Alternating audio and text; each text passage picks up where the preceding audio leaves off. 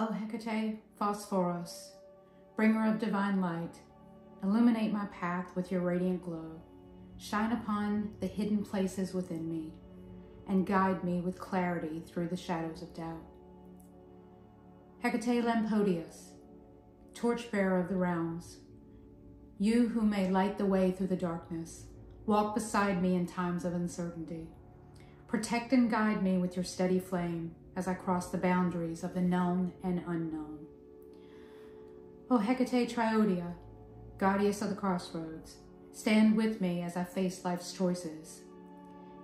Help me see with wisdom and insight, reveal the paths before me and grant me courage, that I may choose the path that leads to growth and truth.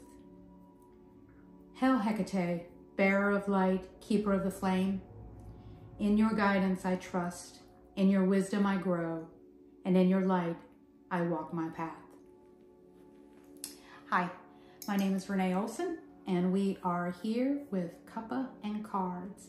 Now, it's been a minute since we had our last video. This is October 11th, and we are kicking off the series of Who is Hecate? And this is Insights from the Epithets.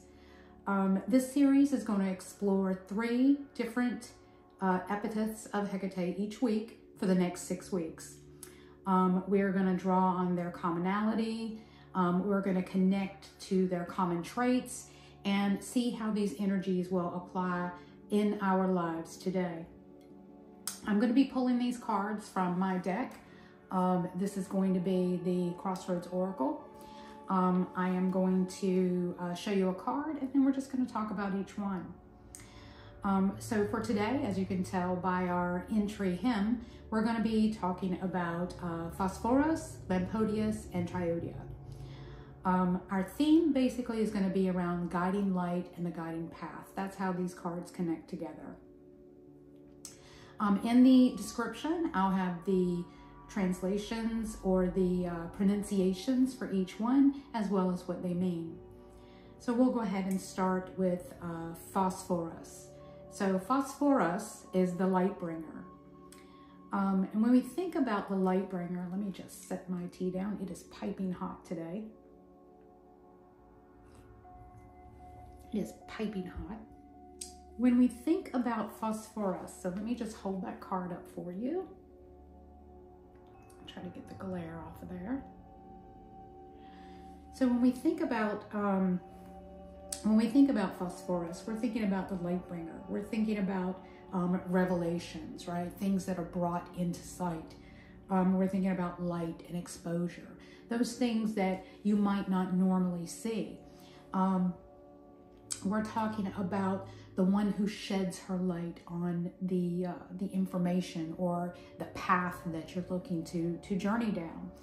And we're talking about a radiant light that banishes, you know, uncertainty and confusion, and allows us to see things that for what they really are, right? So when we're talking about this, we're talking about maybe unrevealing or removing the blinders from, maybe you've got someone in your life who is a good talker, let's say. They're able to give you kudos and help build you up, but sometimes it's for ulterior motives.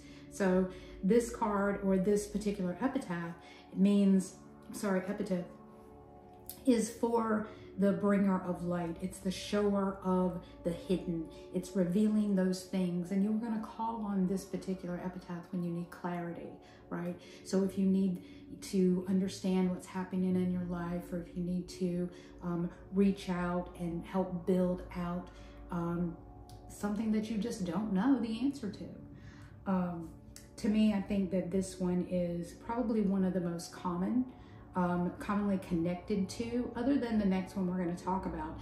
This one is one of the most common epithets to work with.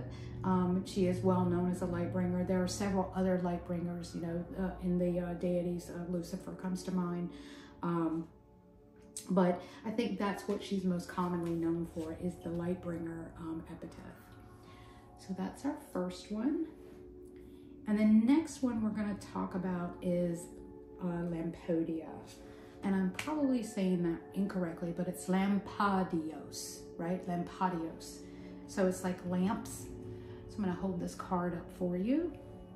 And let me just tap this and see if I can see what you see. There we go. Okay.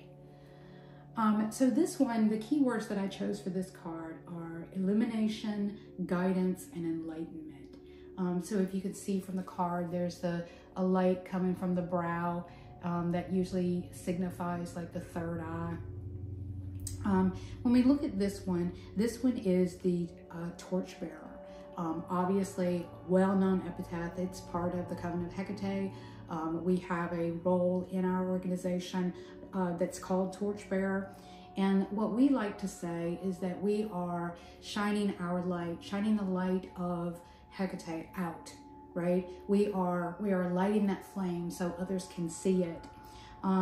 In this instance, she carries her torch. So she's traveling through the darkness, or so others who are traveling through the darkness are able to see what's around them. This could be in a physical or in a spiritual realm. So when you think about this, you're also thinking about the same as we had with the Phosphoros, right? When we're thinking of this card, we're also thinking about what is coming to mind, what are being revealed, what is showing forth. You know, maybe there's something we're not really ready to face. Maybe there's something in our lives that we are not able to, or we're just not ready to come to terms with. She's going to be there with those torches shining brightly to help us see them.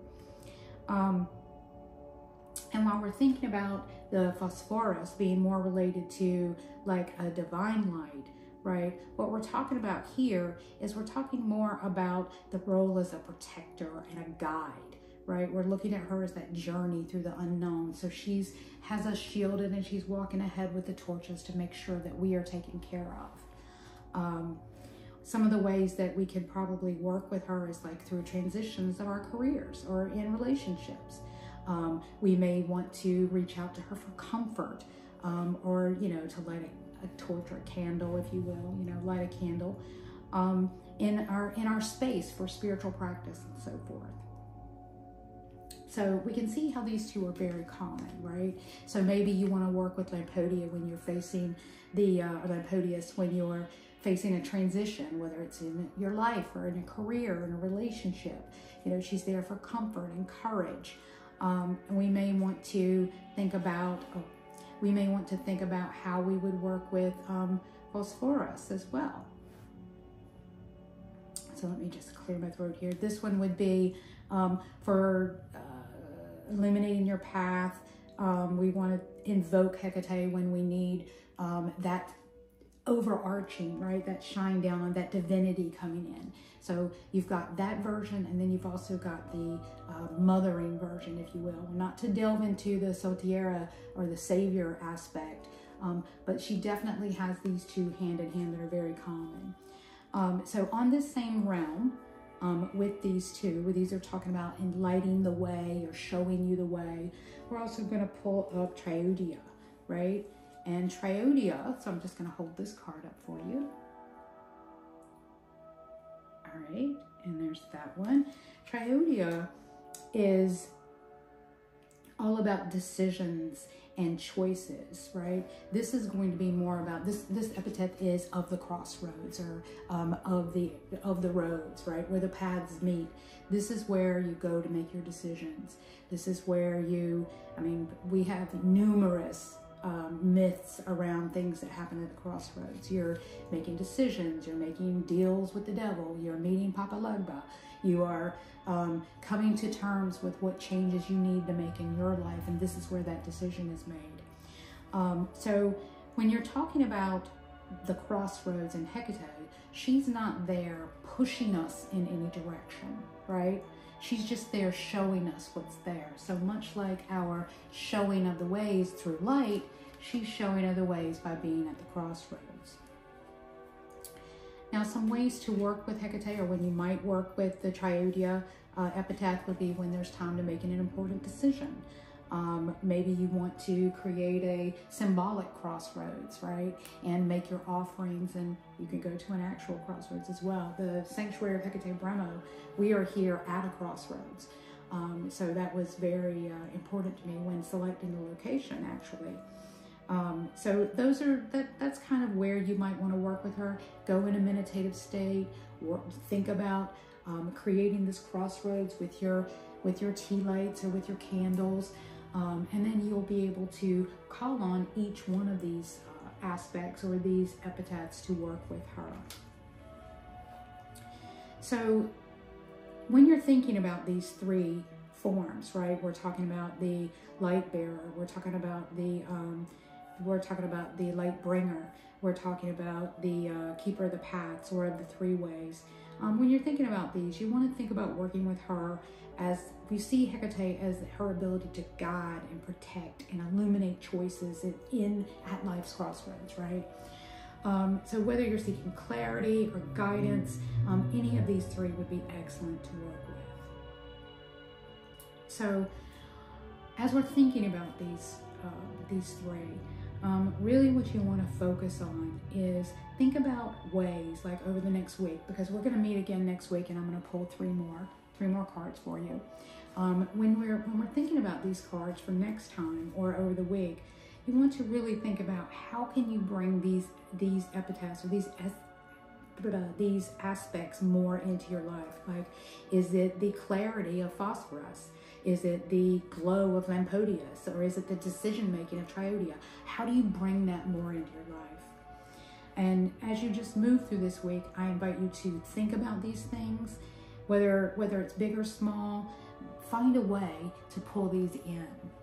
So we're just going to go back over them one more time. I want to show you the Phosphoros. So there's this. And next we have Lampadios. I apologize. My southern and my southern twang has a tendency to turn pretty much anything into cornbread, so I apologize. The last one is Triodia. And those three cards are from the Crossroads Oracle. You can find that on my website if you're interested. And I just want to let you know that next week on the 18th, we're going to be pulling more. And episode 2 is going to be about the guardian of the underworld. So we'll be dealing with epithets that are related to that. So I welcome you to use the hymn that I started out this video with. If you'd like to use that, I will post it in the description. It is available. You can use that in whatever way you feel that might help empower your connection to the goddess. And feel free to leave me comments, or if you want to have discussion about it, you can certainly do that down below. I hope this has been helpful for you, and I hope you've gained something from it. I look forward to seeing your discussion. I want you to have a glorious day today and have a wonderful weekend, and we'll speak again soon. Thank you.